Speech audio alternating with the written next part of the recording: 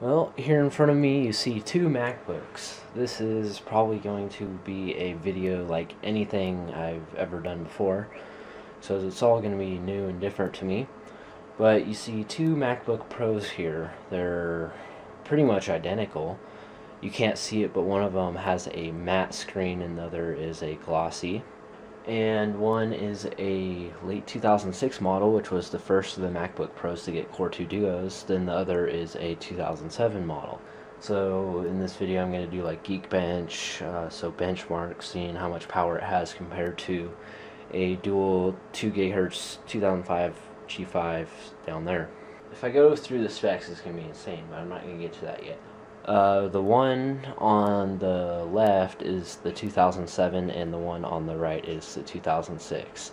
Now the 2007 is one of the oldest Macs to still be able to run Mountain Lion, and it can still run Mavericks because Apple still supports it, which is good by all means.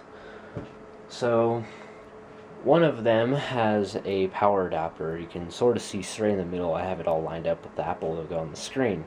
That was a pretty good idea because it seemed to work. But one has a battery and one has a power adapter. The test should be pretty equal because they're both on high power in the power option. So why don't we go with a Bootup.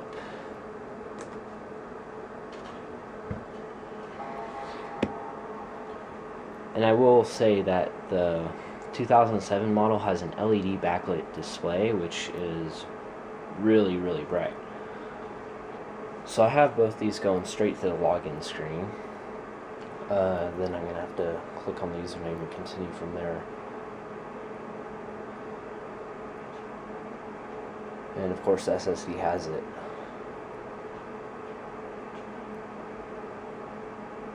And I have to say the 2006 model wasn't very far behind. So let's go ahead and do a login. Oops. That was pretty uneven. Oh well. This one already wants to open Chrome.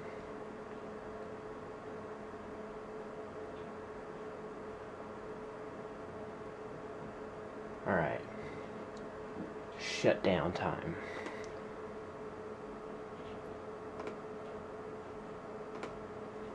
Alright, 3, 2, 1, go. And the old one had it. That was pretty impressive.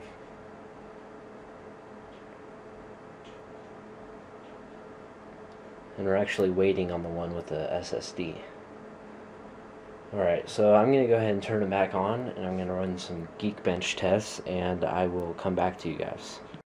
That took so long. So I ran the Geekbench, and of course the left is the 2007 and the right is the 2006. So the Geekbench, how much time did it take?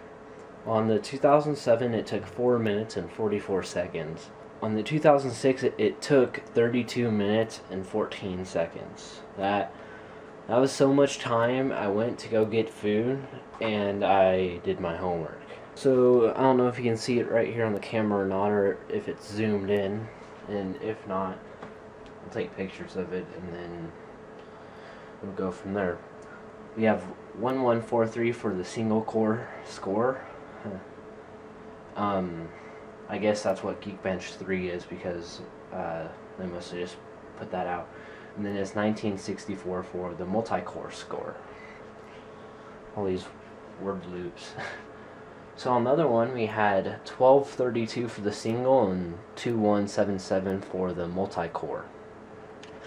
Now just for comparison on iOS 7, I have all these results on my Geekbench.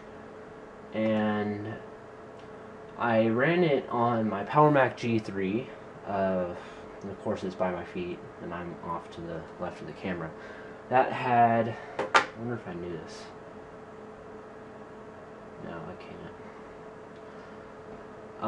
Anyway, the G5 had a score of 1844. That is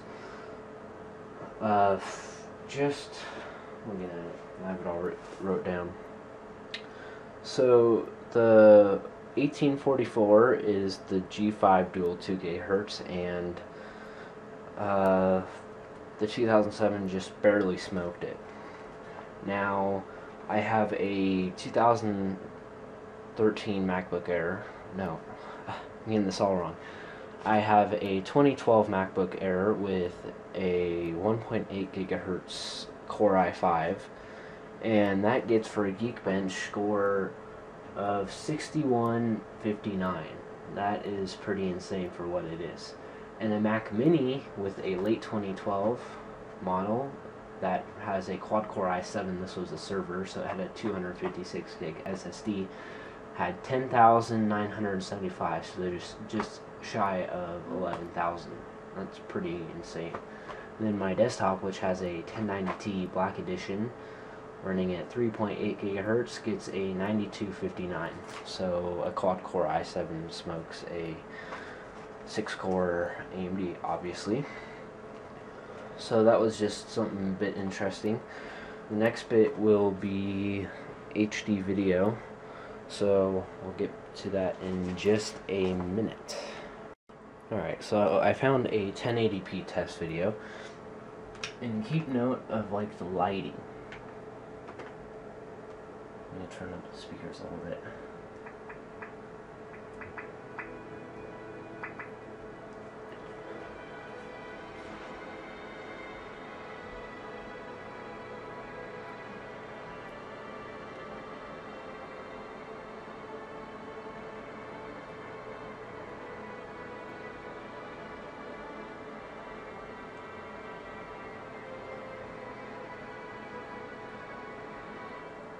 Right there is really where you can see the brightness.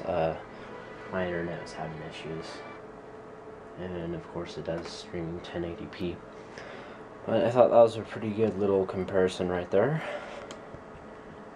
And on to the next part. This is probably the most pointless bit, but hell, why not? So I have them both here. You can see on the front, they both have wear on the little stretch to open it. We have the IR sensor on the front. On the side we have 4 screws, and on the bottom you can see all the dents. That's the 2007. An express card slot, I believe. Your headphone, your input, which I am glad these have them. My Air has a combo where they combine the two. Not all that useful. USB 2.0 and the MagSafe. And you can see on both of them, the MagSafe is pretty hammered. Now on the back, we have our little Wi-Fi bar, and like I've done in another video, if these were PowerBook G4s, the antennas would be right here on the screen. So now on the other side, we have, well, of course all the ports are the same, but I'll get to in just a second. We have the Kensington lock, a USB 2.0 port, FireWire 400 and 800, gigabit Ethernet, and full-size DVI. So, if you're wondering why I said what I did, was on the very first Core Duo models, they removed the FireWire 400, or 800, sorry, and they just didn't have it. However, they put them back in future revisions. So it's a lot lighter with just one of them. On the back we have our little power indicator. Is this one? I don't know which one this is. Oh, this one's the 2006. But you pull out the battery, which is just these two tabs. And right in here is where you take off the memory cover and access all it. You can actually see the dents in the light. But up there in the corners you have your Ethernet ID, and over there, which will be a better picture, the specs of it, and like more info and stuff. And this one has all the rubber feet, the other one doesn't. I had to order rubber feet, I think it's like $15. So, not the best. Anyway, that concludes the video. This one's such a pain to open.